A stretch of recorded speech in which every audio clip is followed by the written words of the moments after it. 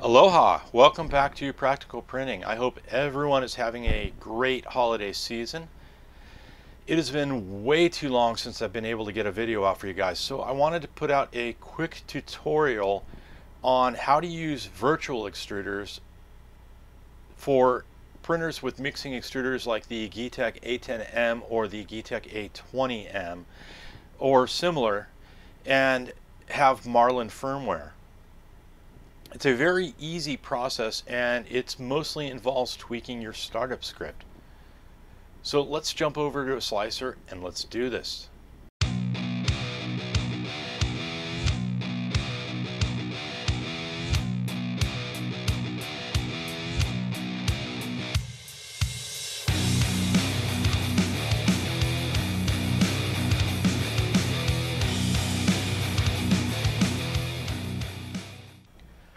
Okay, so the process that we're going to be highlighting here today is called Virtual Extruders, and this works with Marlin firmware, or printers that are based in Marlin firmware, such as the Geeetech A10M, the Geeetech A20, and other mixing printers that are using that firmware.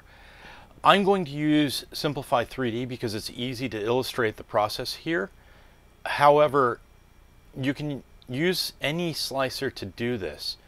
So let me show you how this works. We're going to hit Edit Processes. I'm going to go into my A10M profile here. I'm not going to cover all of the details on this because your profile is going to be different than mine, but I'll cover the basics on how to set this up. The first thing that you're going to do is start off by adding an additional extruder. You can add as many as you want to, as long as all of your settings are the same. And so there's just two more, for example, but we're not actually going to use those, but I'll show you how we would. You just need to make sure that you get the tool heads assigned on those. And ideally all of your other settings here are going to be the same as they are for your others. For our testing purposes, we're going to look at the one I've defined called 50-50, which is going to be a 50% mix of the left and the right colors. Once you have that defined as your virtual extruder, the firmware in the Geeetech A10M and A20 will support up to 16 virtual extruders. And so I'll show you how this works. The key on this is going to be the startup script, this specific section right here, and I will detail these commands down in the comment, but essentially it breaks down to, for each virtual extruder that you want or each mix you want, you have a pair of M163 and an M164 command.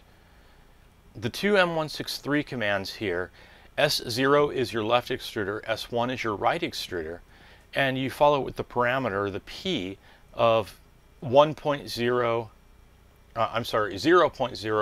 through 1.0. 1.0 being 100%, 0.0 being 0%. And then you follow that with a mix here. So you're going to save it to a virtual extruder space, which starts off at S0. So S0 is extruder 1, S1 is extruder 2, etc. It's a -1 type thing, but that's important to remember when we call these later. In this case, I have a third one defined here as a 50-50 mix, so it's 0.50 for both. Theory says I could actually make this, say, 0.75 and 0.25 if I wanted to, as well if I wanted to create a 75% and a 25% mix out of the two. But we'll go ahead and leave it at 50-50 for the example. So that's how we've defined our virtual extruders. If you've created more of them, then you'll just keep adding these in your startup Gcode. So you'll have S3 and S4. Theoretically, Simplify 3D doesn't support more than 5 or 6 virtual extruders. I forget what the limit is, but I believe like Slicer supports unlimited virtual extruders. So theoretically, if you wanted to go through the hassle, you could actually define 101 virtual extruders that go all the way from 0/100 all the way up through 100/0 in 1% increments if you really wanted to. I'm going to cancel that, and I'll show you now that you have your virtual extruders defined and created like that.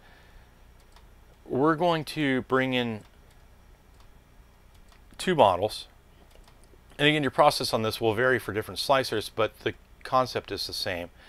I'm going to run the dual extrusion wizard here. We're going to tell it to use my 3-color profile. And it's going to say we're going to create the gift body at left 100%. And then we're going to say the gift ribbon and bow. I'm going to set that to the 50-50 mix. It's going to go ahead and align it there. And then when you slice it, what will happen is you'll see that your two colors, just like it was a 2-color slice, but your third virtual extruder that you created was assigned to the other part, so you end up with your 50-50 mix being a color. Again, theory says that you can create more colors by varying that mix depending on how well your hot end mixes or how creative you wanted to get. I suppose if you had black and white loaded, you could truly do 50 shades of gray if you wanted to. So that's it. That's virtual extruders in the nutshell. Okay, so that was really easy, and it was really quick. I will be sure to include a sample of the Gcode that I appended to the startup script down in the description below. It's really cool though. Once you nail the process, you can start doing things like this low poly Charmander. The green is a solid color and it's really hard to tell in the camera, but the purple is actually a blend between a purple and the green at a 50-50 ratio. And you can tell a little bit on the tail if you can see it on the inside versus the back, how it blends. The mixing extruders don't actually do a true blending of the colors. They do more like Aquafresh style, so you'll sometimes see it come out, the colors come out half and half, and it shows up more apparent on one side than the other. It also works great on things like the Vine Christmas Tree by Nick Daimlo, aka Bugman140, over on Twitter. Now this was done without a purge tower because I separated the bases, and I basically did it with separate processes, but I used all 3 extruders here. So the base here was done in Protopasta Imperfect Galactic Purple. The vines to the tree itself were done in Hi-Fi Blue, and it's really hard to tell on the camera, but the star was done in a 50-50 mix between the purple and the blue, and the camera really doesn't pick it up, but if you get the light at the right angle, you can see that there's the purple in there. So anyway, that's a wrap. I hope you find this tutorial helpful. I will work on getting together another one for you on how to use blending direct from Gcode as well with the A10 and the A20 printers, rather than through the LCD menu. You can actually create custom blends in Gcode, and I will work on getting a tutorial for you together on that as well. And we'll see you next time on Practical Printing. Happy New Year. Aloha.